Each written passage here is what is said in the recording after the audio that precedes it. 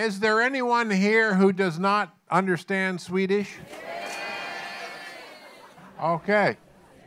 It was about 20 years ago when I built my first ice musical instrument on top of a mountain, and I tightened the strings and I plucked on the wires and I heard the sound coming out from inside the instrument.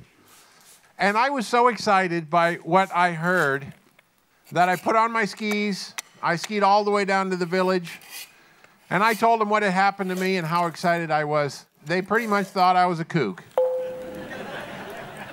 Well, on that day, I sort of had a dream, a vision of what could one day become. Welcome to my dream.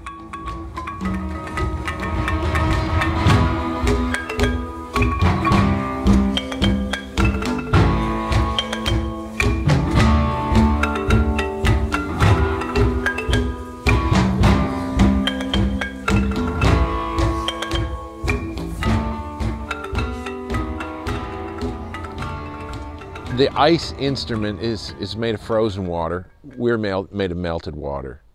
And that physical connection opens the door for a spiritual connection. And for me, when I listen to an ice instrument, it just makes me happy.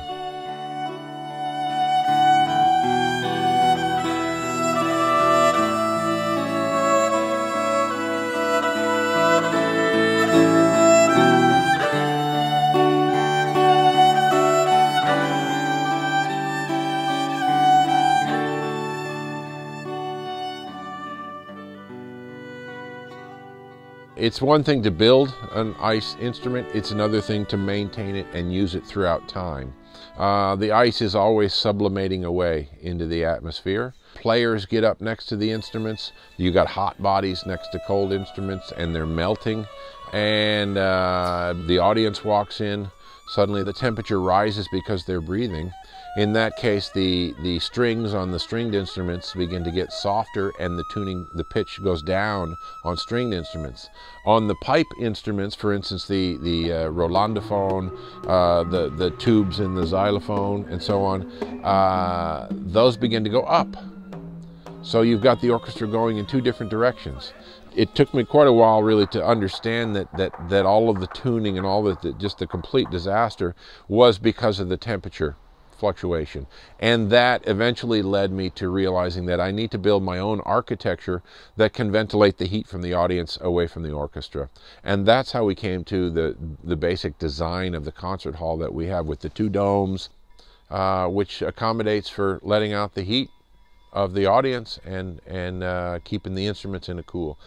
You know, I think of magic, really, the definition for me of magic is unbelievable but happening.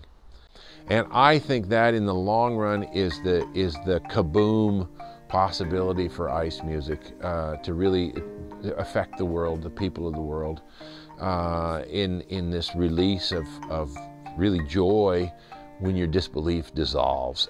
Without a song or dance, what are we? So I say thank you for the music, for giving it to me.